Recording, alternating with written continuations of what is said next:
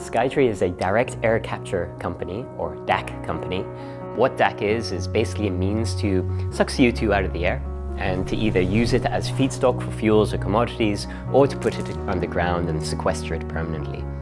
It's like basically trees, okay? So we just suck CO2 out of the air. We just do it far more effectively using far less land mass. We're taking a unique approach. We're actually calling it Decentralized Direct Air Capture. So small-scale DAC units that are serving niche markets such as indoor farming, remote water treatment, remote fuel production, and producing CO2 at the price point that actually makes sense.